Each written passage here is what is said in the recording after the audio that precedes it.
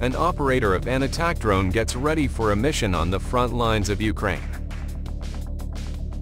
Originally tasked with counterterrorism, the elite Ukrainian Special Forces Alpha Group is now fighting on the front lines and employing these drones to destroy Russian targets. Ukraine forces preparing a kamikaze drone that is completely different from the Mavic quadcopter that Ukrainian forces are currently using to scout out targets.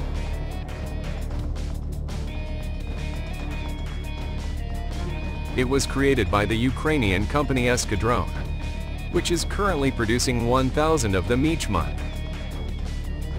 In contrast to the Mavic, flying requires real skill. The Pegasus drone travels towards the target at a speed of about 45 miles per hour, using coordinates provided by the Ukrainian Marine Scout Team. The drone is less likely to be spotted or shot at while skimming at a low altitude than the reconnaissance drones hovering above, but its presence is still obvious due to the loud whine of its engines.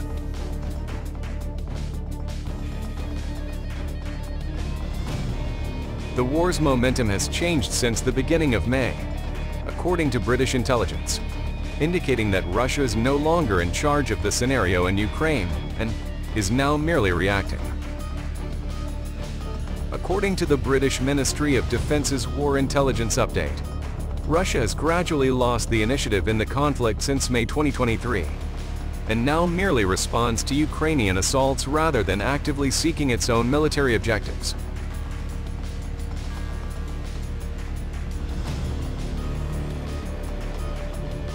Russian attempts to destroy Ukraine's strong air defense systems and neutralize its radar systems have largely fallen short. The report claims that the Russian High Command is preparing for the eagerly anticipated counteroffensive by the Ukrainian military agencies to retake occupied territories using the most recent Western weaponry.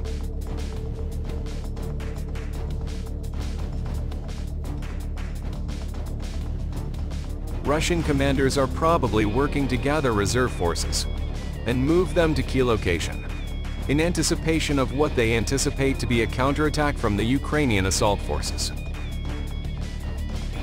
However, it is more likely that the deployment of inactive Russian forces to replace the front line and around crucial strategic location has hampered these efforts than the accumulation of strategic reserves.